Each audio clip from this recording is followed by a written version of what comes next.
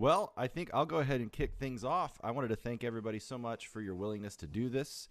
I know it's going to be a little bit more impersonal than maybe if we could, do this in a big room and just go around and ask questions from, the ITEA membership. But we thought with so many different schedules, it'd probably be a little bit better to just kind of find a time we can do this via Zoom and record it.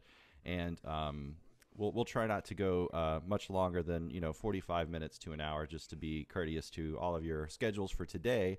And we'll air the full unedited interview on ITA's website if they let us, or if not, one of our websites or YouTube or something. Snapchat, I don't know how that works, but something, it'll get out there. And then we'll do a little bit more condensed version of this with a couple other interviews on a couple different other careers. And kind of splice them together for an hour-long presentation for VTEC. So thanks again. So I'll just quickly introduce everybody, and then I'll just kind of go around my screen here. And if you don't mind, just kind of telling us a little bit about where you're at now, how you got to your current position, your influences, any of the opportunities that you had that you really felt made a lasting impact on winning your first job or your current job. Anything along the way that might help the ITEA membership learn a little bit more about careers in higher education, how to apply, how to get to this point. You've all achieved so much in your fields, and it'd be great, I think, for everybody to hear a little bit about that. So from Texas, we have Charles Villarrubia. Hi. We have, in my bottom right, Justin Benavidez from Florida State. Who's having a much better basketball season than UK did. And then just below me, we have Gretchen James, who's coming to us from Arkansas today. And then Demondrae Thurman, who is coming to us from Alabama today. And then my co-host is Mark. Mark is on faculty at the University of Idaho, and my name is Matt Hightower. I'm on faculty at the University of Kentucky, and we're going to be your panelists today. So if we don't mind, Charles, you're first on my right here. Would you tell us a little bit more about yourself and how you got to Austin? Sure. My path here has been maybe a little bit circuitous and somewhat atraditional. I'll start off by saying I do not have a terminal degree. I am not a doctor. I started out right out of my master's degree at Boston University. By the way, I did my undergraduate studies at Louisiana State. But when I completed my master's, I immediately got a job with the Dallas Brass. And about 5 years later, four of us formed another group called Rhythm and Brass, and that has been the bulk of my performing career. And one of the things one of the benefits of that is that you travel so much, you meet so many people, you see so many things. It opens your eyes to many, many different avenues, many different angles on the music industry. And shortly after I started touring, I started teaching at several universities in Boston where we were still living. Boston University, I started teaching at Longy School of Music and eventually at New England Conservatory. University of Texas called my wife and said, we really want you to be our flute professor. So we both moved down there. I'm what in higher education they called a spousal hire at the time. And they hired me to work with brass chamber music groups, which is in my wheelhouse, and that's what I was doing, and that's what I really, where I cut my teeth. So my path to academia comes via playing small groups, and I think it's that in academic parlance, we call that experience commensurate with a terminal degree. So that idea of having experience to well suit the position without having that doctorate, I think was very important for me. By the way, my wife is a distinguished professor here, and she has a bachelor's degree. But she also has 10 years of playing with the Boston Symphony. So that kind of experience is valuable if you're somebody who is in a position to be performing that much. It's just as valuable as having that doctorate degree. Absolutely. And I think it's important to note, while I was a student at the University of Texas, and I did a mock interview with both Professor Villarrubia and his wife, and I think that's part of the reason I've had any success, because she terrified me to a large extent, and so that made some of the other interviews a little bit easier for me. And just before the call went on, he also just said I was his favorite student, so I just wanted that on the record real quick. So next, Professor Benavidez, could you tell us a little bit about your journey? Yeah, certainly. Let me start by saying how much of an honor it is to be part of this panel with my esteemed colleagues. My path was somewhat of a direct one. I was a student that knew that I wanted to teach at the university level. As I pursued, my relevant coursework and the degrees for that path, but that's not to say that my path wasn't without its challenges. I'm originally from Texas. And I did my undergraduate degree at the University of North Texas with Don Little. And I pursued my master's and doctoral degrees at the University of Michigan with Fritz Kenzig. In the early part of my career, I taught at university positions in Texas and New York, and of course now I'm in my current position at Florida State. But at the end of my doctorate, and after having submitted several university applications, I did not have a position offered to me. I didn't even have an interview at the time. And following the year after my graduation, I did not have any significant work. I found that that's something that is becoming increasingly common in our field, as we have so many talented doctoral students and so few limited positions. So in my situation, I continue to seek instruction, both to inform my playing, but also to give me insight into teaching pedagogies. And one of the most significant experiences that impacted me were my studies with Warren Deck at the Aspen Music Festival. In addition to my formal studies with Don Little and Fritz Kenzig, that particular experience paved the way for me to find a lot of consistency in my performance and a lot of malleability in my teaching that prepared me for my first tenure track position interview, which I was fortunate enough to successfully earn. So, I think students often believe, or at least that I did, that the learning for this field happens primarily within the walls of the program and the walls of the university. And, of course, that's the first source, but in my experience, I found, there's so many workshops and festivals and ways to get in contact with virtually every player or teacher nowadays that it's somewhat naive to limit your learning to one source. So that's what I pulled from my experience.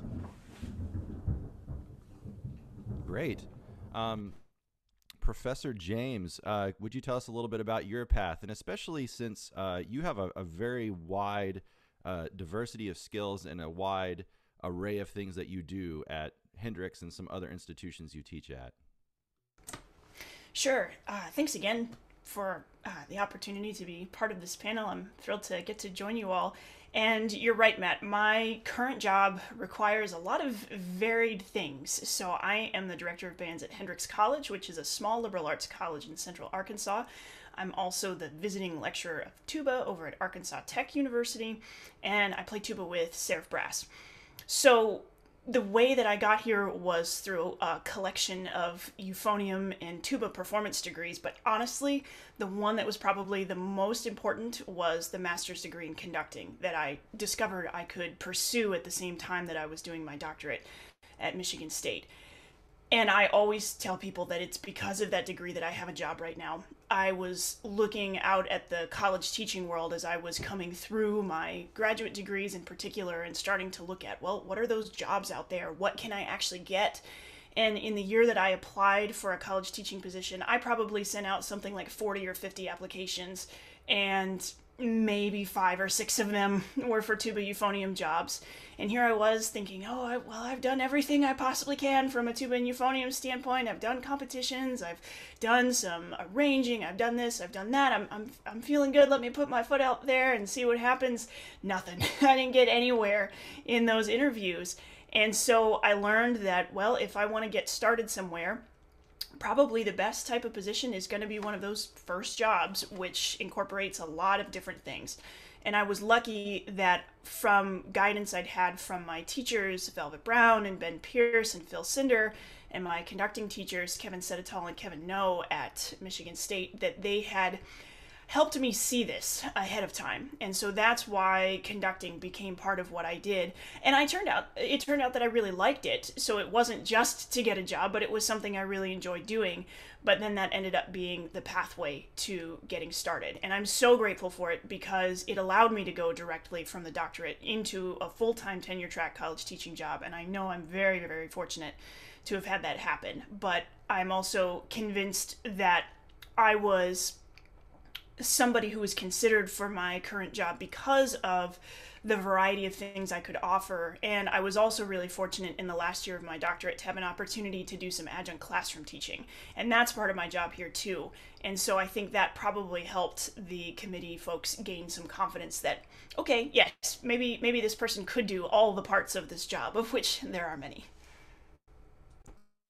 Absolutely. I think in this climate, versatility is the name of the game. I think that's really important in this really, really oversaturated job market. Having all those extra skills are so important. So thanks for sharing that. Excuse me. Demondrae, Professor Thurman, could you tell us a little bit about your journey? Sure. I didn't know what I wanted to do when I went to college. I knew I wanted to study in music.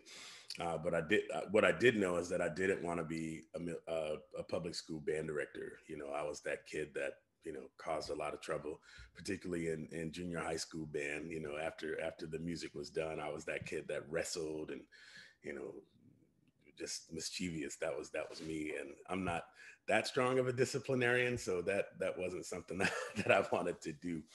And so, you know, I really wanted to play in a service band, but, you know, being overweight, that was something that was going to be off the table for me. I was never a small kid, not even at the very first day of my life. So that wasn't going to be something that I could do. But all along, I was studying music with people that I valued. So James Jenkins was my first euphonium teacher in college. I'd studied some with Dan Drill in high school. He got me really prepared to study at the University of Alabama, where I did my undergrad. And I was studying with James Jenkins, who at the time was the only Black classical musician that I knew, and certainly the only one that played tuba that I knew about. And that was just sort of exciting. And he was a really interesting musician in that, you know, obviously he was a really terrific classical player, being in the Alabama Symphony at the time. And he displayed a lot of interest in jazz and non-classical music, which that suited me very well, just from my own upbringing as a Black kid in the South. And so studying with him was great. And one of the first people he mentioned to me was John Stevens, because we were playing pieces like Music for Tubas and, you know, diversions and things like that in Tuba-Euphonium Ensemble. And so John Stevens was always a name that stuck out to me as someone who I thought was interesting. And so as I continued my undergrad studies at the University of Alabama, and that whole time I was doing a multitude of things, from playing tuba to playing trombone. I was playing a lot of chamber music, quintets and tuba-euphonium quartets. I was playing all the styles, orchestra. I was playing first trombone. I played lead trombone in the jazz band. I was doing everything. And James convinced me that John Stevens would support, you know, my desire to continue to do a lot of different things. So I did my master's degree at the University of Wisconsin, still not really knowing what I wanted to do. I was just gathering music, as much of it as I could. And after I finished my master's degree, didn't have a job lined up. I'd applied for a job at Virginia Commonwealth University, and I didn't get it. Ross Walter got that job. He's still there now. And I was planning to move to Chicago. I was going to start trying to become a freelancer, and I was going to dip my toe in the orchestral world to see if I could, you know, maybe score something as a trombone player. Because by then I gathered some skills and met some people and done some festivals. And then Mike Dunn, who was my teacher at the University of Alabama when I graduated, gave me a call and said, Alabama State, which is a historically Black college, has a job opening for low brass. I think you would be perfect for it. You know, think you're interested in coming back home, because I'm from Alabama. And I was like, well, that sounds good. I'll throw my name in the hat. And this was like late June of that same summer. I just finished my master's degree, and nothing happened with that job. And so I'd already started packing my things and was getting ready to move to Chicago. In late July, they called and asked if I would interview for that job. And I said, sure. So I went home to Alabama, 2 hours south of my home in Tuscaloosa, Montgomery. Went to Montgomery, gave the interview. A week later, they offered me a job. 10 days later, I moved from Wisconsin to Montgomery and started teaching low brass at Alabama State. I had 30 something students when I got there. It was kind of a remarkable deal. And I taught there for 7 years. And while I was there, I developed the wind ensemble, started the wind ensemble from scratch there, along with the dean there at the time, Dr. Lamar.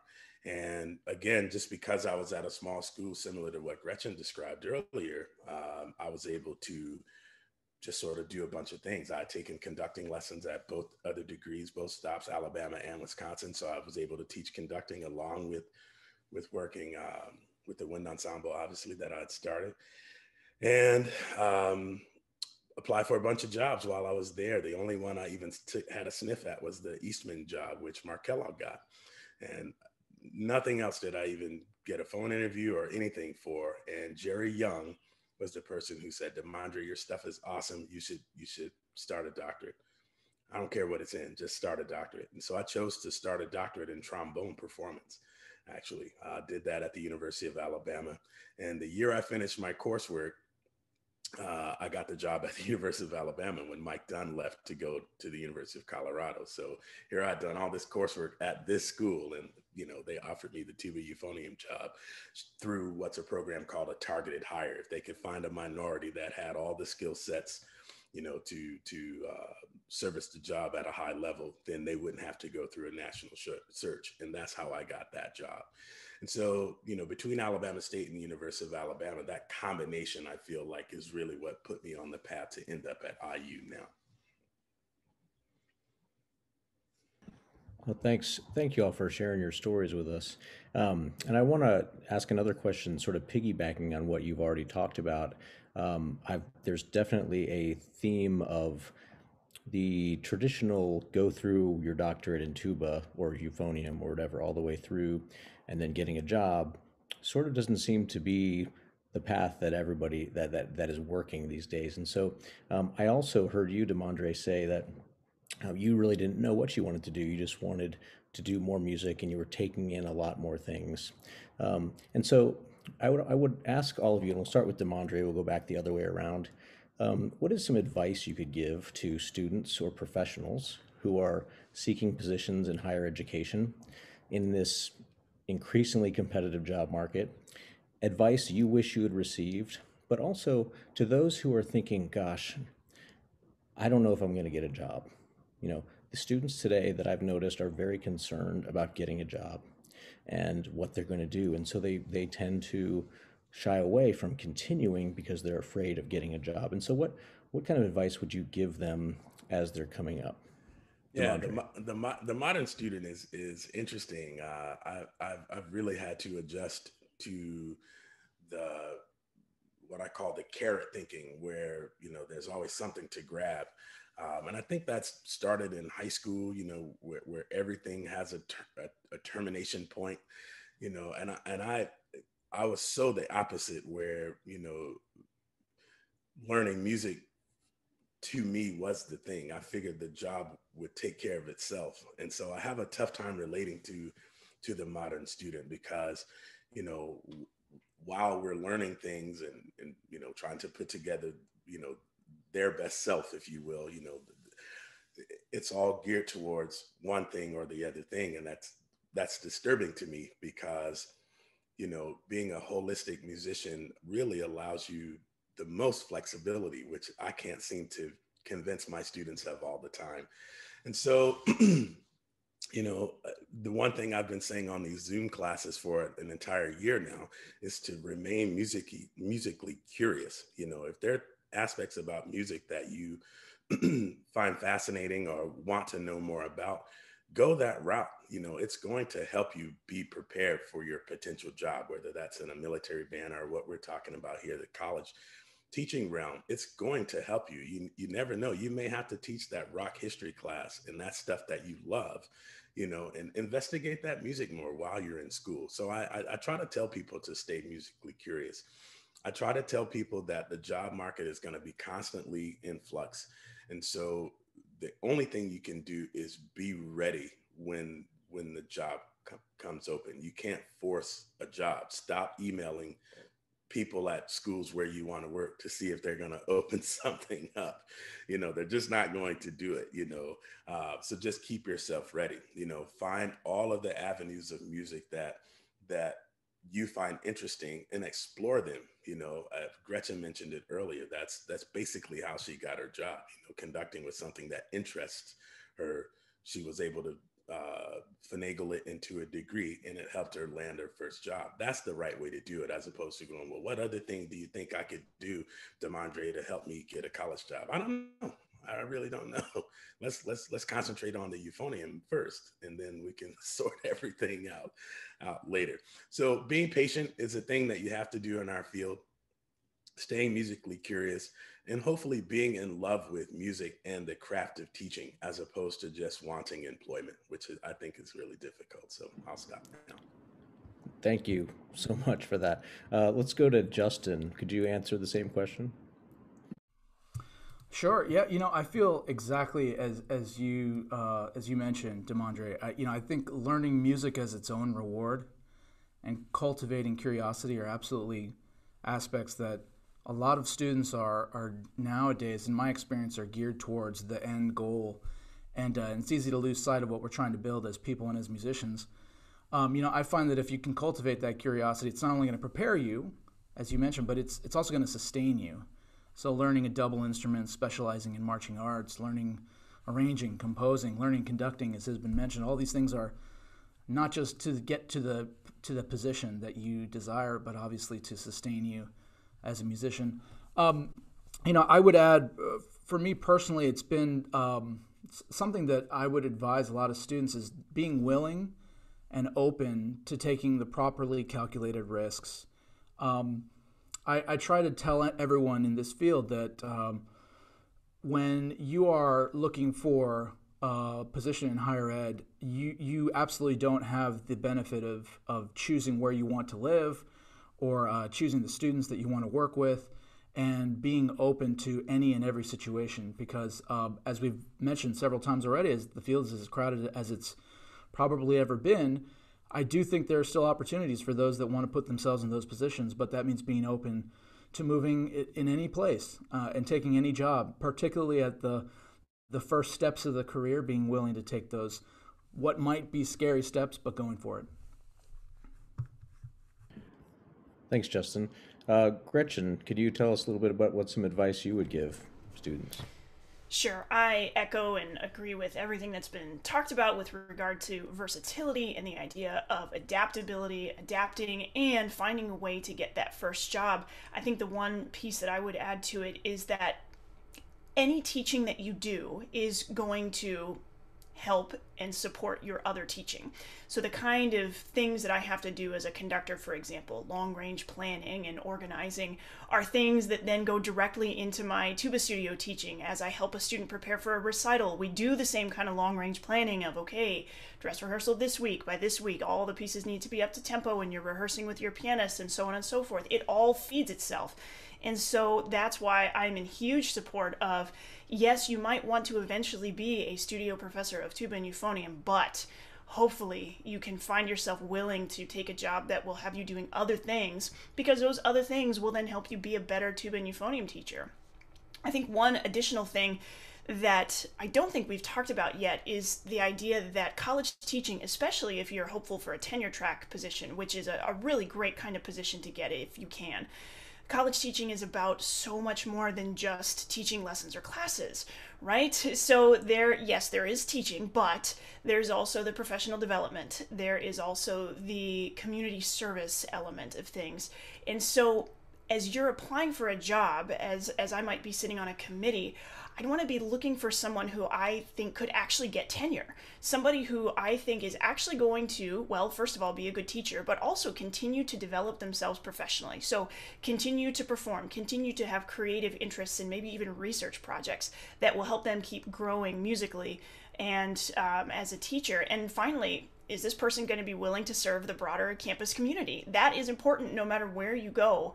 And I see it, I think, especially clearly in a school where at Hendrix, all the faculty work together. Our faculty meetings are everybody in the same room or on the same Teams call in this particular year. So there's a much broader sense of collegiality that folks are going to be looking for in your materials. And it's something I didn't really think about in those terms.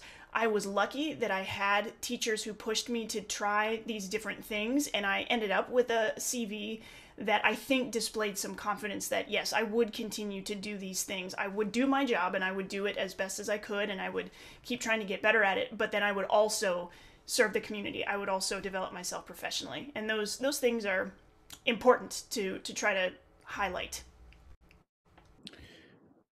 Thank you so much. That's some things that I did not know before I started doing this either. So I think that's good for students to know.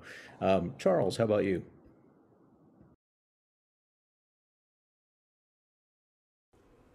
How long have I been doing this? The mute button. Yeah, I think part of being an effective teacher is being able to say the same thing about 15 different ways. So here goes. Ditto for everything that's been said, of course. But be interested, be engaged, be curious. Keep all avenues open. One of the hardest things for me to hear as a university teacher is the student who comes in the room and says, I want to be principal tuba player in a major symphony orchestra. And it's not hard from the vantage point of goals and aspirations. It's hard from the vantage point of that aspiration coming at the expense of everything else. So the idea of being malleable, I think, is incredibly important. I think Gretchen and Demondrae have this conducting experience, which is amazing. I keep telling students that. What else do you do? Conduct. Have you ever been in athletic bands? Yes, I loved it. Good. Get interested in that again. Understand these things. Justin mentioned the term the marching arts. There's a lot of opportunity there. So the thing is that my greatest, the best piece of advice I can give is make sure you start thinking about defining success in the industry on your own terms. Because if you don't define success for you, I can guarantee that somebody else will. And I think that myopic way of thinking comes from the symphony orchestra musician being in that exalted position. And trust me, every student I talk to, I always put this caveat in there. I have nothing but respect for those folks who do that job incredibly well. It's demanding. It's an art in and of itself. Those who do it really well, I'm in awe of. But that's not the only thing that there is to do. And so I think the umbrella of how we view success in the music industry has been defined for us for a long time by that kind of paradigm. And I think people are capable these days of what we call quilting together a career, where I have students right now that just graduated with their master's degree from the University of Texas. They're teaching in the schools here privately. They can have as many students as they want. Somebody may have 50, 60 students. Some of them really love that. And then you start combining that with doing this recital or a little publishing or maybe writing for a journal. Maybe that's something that I don't believe has been mentioned. Learn how to write. Be good at writing. Work on your writing skills. So this idea of keep continuing to explore for the right reasons, will give you the best chance of hitting that pot of gold at the end of the rainbow, not trying to go straight to the pot of gold. That's fantastic. I'm telling you, Mark, we've got to do a podcast, man. Each one of these could be like just hour long gold. And some great points. I liked right before Professor Villarrubia's advice, there was a big like thunder strike behind him. And Gretchen, your response actually takes us to our final question for everybody. It's a three-parter, but it could be very, very short. We're just curious about what are some of the more challenging parts about your job, the more rewarding parts about your job, and then the thing that maybe took you most by surprise. And one thing Gretchen mentioned was the committee work. I know in my position, it's split into three parts. It's 10% service, it's 40% creativity and research, and it's 50% teaching. And that kind of distribution was something that certainly took me by surprise, and how to really engage with the community and to, as Gretchen mentioned, be a part of not just the musical community within the University of Kentucky, but the greater Lexington community at large. So just curious with each of you, those three things, the thing that you found the most challenging, the most rewarding, and maybe the most surprise as you entered full-time faculty employment. And we'll scoop right back around the other way, starting with Professor Villarrubia. Sure, yeah. I'm not sure that our system here is as neatly divided up as you just explained, but yes, of course, we have service to the college, the school of Fine Arts, the university, the community. We have research, creative, and we have teaching. In terms of the most rewarding and the most challenging, I would say there are two sides of the same coin. The service, the committee work, it's just being there, being engaged, being part of the process. There are people who will complain and all day, but I'm not wanting to do committee work. Well, that's your chance to make a change. So I jump at committee work. I really do, because it's my time to have a voice. Do I find it challenging? Well, sometimes you have to read dossiers, and you have to really do a lot of work, and that's fine. I don't find that overly challenging. I find let me start with the most rewarding thing for me, is that moment when you're teaching, where the light bulb starts to go off, and you see in the student this engagement, this understanding, the aha moment. The most challenging part is part of that same process, where I'm not necessarily engaged in teaching the subject matter. It's a given that I need to know the subject matter. What I'm engaged in is teaching the subject, the person who's sitting in the chair.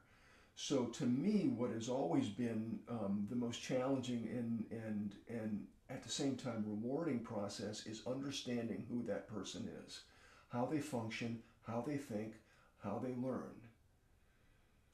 What do I have to say to this person that's different than I said the same to somebody else an hour earlier? That's going to resonate in a different way. So understanding that for me, the teaching part of it is not so much as teaching the subject; it's teaching the person, and to figure out. I don't have any knowledge of psychology other than what I've learned through teaching. And I think it's really, really helped me a lot, and it starts to bridge that divide between the teacher and the mentor kind of thing. So I really, really enjoy that process, as I get older and ostensibly wiser in the business. That's what I'm invested more and more. Thank you. Justin, same question. Yeah, so I really enjoy hearing what you just shared, Charles. I'm lockstep with you. I feel like I think the challenging and the rewarding part of my job is oftentimes very similarly the same thing. For me, it's teaching students how to hear music at a level that will create lasting and repeatable change that helps them find their own voice. I think when I started in this field, I naively thought that it was about making people better tuba players and better euphonium players, and as I've evolved, or at least as I hope that my teaching has evolved, I've realized that tailoring the pedagogy or tailoring your teaching to the student is challenging because we all have our own individual skill sets in the way that we speak and the way that we distribute information, but finding the different means, the kinesthetic, the visual, the graphic, however that you can create that change in a student, and seeing that light bulb moment when it has a connection, and it's incredibly rewarding. But I'll throw out another really rewarding part to me, which is the importance of proper mentoring and a healthy studio culture. I'm a big believer in the positive effect of community. It's something that I was really fortunate enough to experience in the programs which I attended, but I've been really surprised at how vital it is to cultivating what you could call success of a student or success of a musician. I think it's rewarding to me because I enjoy seeing how cultivating empathy that breeds into compassion, that then breeds into belonging, is a path to creating really successful musicians, but also great people. At the end of the day, I like Victor Wooten's perspective, and he says the world doesn't need another great musician, the world needs good people. And, being kind and extending compassion are qualities that I think create success in any field. So for me, when I see my students having those qualities, that really is the rewarding part to me. Great. Gretchen?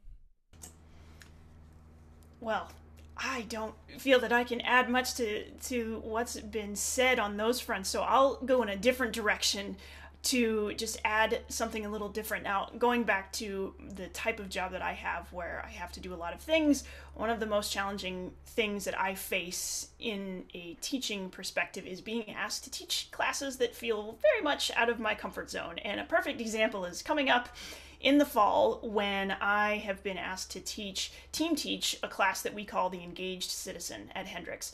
This class is for first year freshmen. We teach it in the fall semesters, and it is supposed to essentially present Hendrix on a platter to them in terms of who we are and what we do and the kinds of thinking that we want them to do by the end of their time. And it is daunting to think about teaching this group of students and doing an effective job with this. It's one of those things that I think as my teaching partner and I get farther into it, we'll figure it out and it will be fine. But right now it seems very scary to be able to present and deliver that kind of class effectively.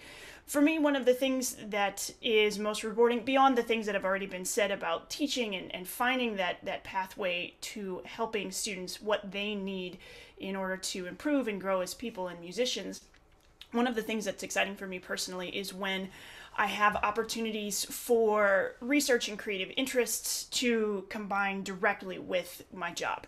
And I've been really fortunate that that's been happening over the last couple of years and will be continuing going forward through my school's program called our Odyssey Professorships. And making a long story short, it's a major grant opportunity that is allowing me to pursue a project that I call Diverse Voices in Music.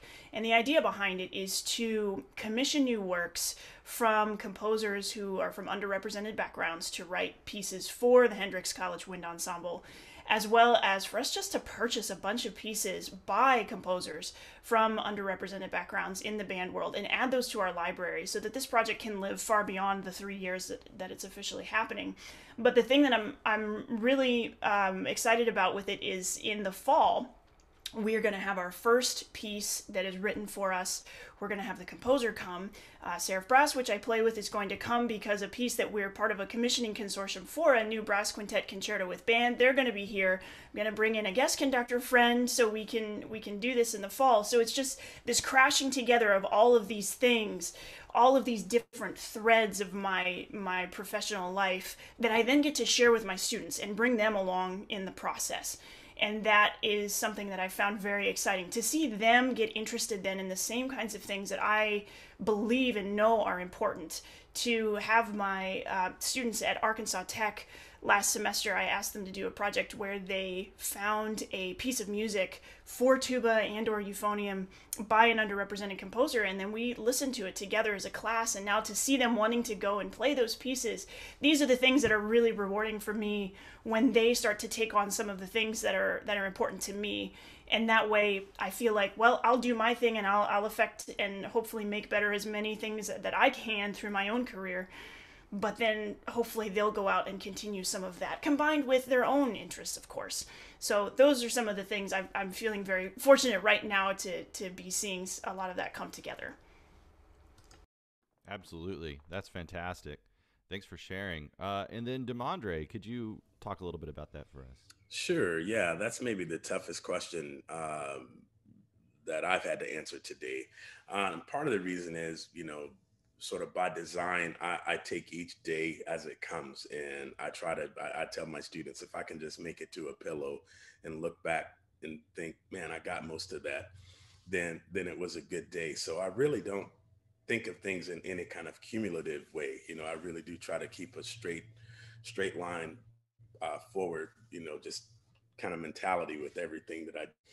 But the most difficult thing for me to do as a studio teacher is to figure out ways to have my students understand that what we do is mostly about codifying your process, like getting your process in order so that you get to your goals as efficiently as possible, as opposed to being, again, like I like to say, carrot oriented, where your process changes depending on the carrot. And I firmly believe that once you understand how you learn, how you gather information, what kinds of things you do in order to process that information so that it comes out at the end in the way that you find pleasing, then you've really figured out how to learn. And I've found that it takes about 3 years for my students to sort that out for themselves, to get over the fact that they're not, Charlie Villarrubia or, Justin, Benavidez already when they come into college, even though they've been admiring these players, from YouTube and so on and so forth, and they've been playing their music, just trying to convince them that, no, you're not there yet. In your mind, you sound like them. It's just like me as a conductor, I wished I were Ricardo Muti, but I know I still have work to do before I get to that level. So let's concentrate on you as opposed to the things that you've heard and believe that you're doing. And that takes a long time, particularly for the undergrad. Even with the master's student, I find now that it takes a long time to get them to understand the process. So that's the most difficult thing that I have to deal with. But once they understand themselves and the process is in place and they start to learn a whole lot faster, that's the joy. So it's that same two-sided coin that Charles was talking about earlier. That's the moment for me. And, there are nights where I lose sleep trying to figure out how to get that one student to understand more about their process, because they came with so much baggage, so many private lessons they've had, so many conferences and institutes and all these things that they've been to, and they have all these information from, all of these great, people that they've worked with, and then trying to synthesize all of that information, so that they can have a path to be successful through their process. That's the hard part and the most rewarding part when it finally happens for me. Another difficulty that happens at teaching at a university for me, and maybe my colleagues can amen this through head nods or whatever, is we all have a pretty strong sense of self. I won't call it ego, because we've all earned the right to have our opinion. But every single person that you work with feels the same way. And so sometimes it's difficult to come to something that might be better for the school, because you have to sort through a lot of people's experiences, their personal ideas, their personal agendas, if you will, in order to serve the school the best. And while it's very difficult to do, this is the committee work, the emails back and forth and all of those things, it's worthwhile if you care about the greater well-being of the school, which should be the students. So that can be difficult, but again, at the moment that the thing happens, it's the most rewarding thing you can have. Absolutely. Go ahead, Mark. Well, I just wanted to just thank you all for your answers, for your thoughtfulness. It seems to me that we could spend another hour or two talking about stuff. There's so many questions that I have about what you all do in your studios, in your studio classes. I've got lots of questions for Gretchen, because I kind of have the same sort of job here at the University of Idaho. But I just really appreciate all of your thoughtful answers. And it seems to me that you all love your jobs. You love what you do. You love serving the students, and that's what we're all here to do. And so I think that speaks a lot to who you are, and to what you do. And I think your students are very fortunate to have you. I don't know if you can hear that noise, but that's my dog snoring. Sorry about that. Hopefully that won't get on the final cut there. I'm gonna move this to the front. Actually, this is gonna be the first thing that everybody sees. So I guess if we could just sort of quickly end in the last couple of minutes, if anyone has anything else they might want to share with us about getting a job in higher ed, or just anything else you might want to share. If not, that's fine, and we can go on. So thanks. The one thing that I'll say really quickly is make sure your degrees, if you're going to chase school, make sure your degrees go in the order based on what you want to see yourself doing. So a quick, for example, if you see yourself being, a music ed professor, don't get a doctorate in tuba, get your doctorate in music ed. If you want to see yourself teaching, euphonium, get your doctorate in euphonium, or get your doctorate in tuba. Make sure your terminal degree matches the thing that you want to do in school, because otherwise it looks like to a committee that you're floundering and you don't know what you want to do if you start applying for jobs that your first degree suggests when your last degree suggests that you were headed in a different direction. I'd love to pick up on the degree idea of things. I always tell people that one of my biggest regrets is that I don't have a music ed degree, because here I find myself in a conducting position where those methods classes would have been really helpful, and I'm kind of learning things now as I go. The other thing that I've seen happen too is for my husband. This is another thing that I didn't really think a whole lot about until he and I were married and starting to build our lives together. There's a lot of flexibility involved when it comes to relationships and moving to different parts of the country. And I was fortunate to get my job at Hendrix. I was fortunate that he was willing to give up the gigging lifestyle that he had in Michigan to come with me here. And then he found himself, he has a doctorate in trumpet, was looking to do college teaching, but then found himself being willing to go back and get a music ed degree, which he didn't have, so that he could then teach in the orchestras here in town, the public school orchestra system.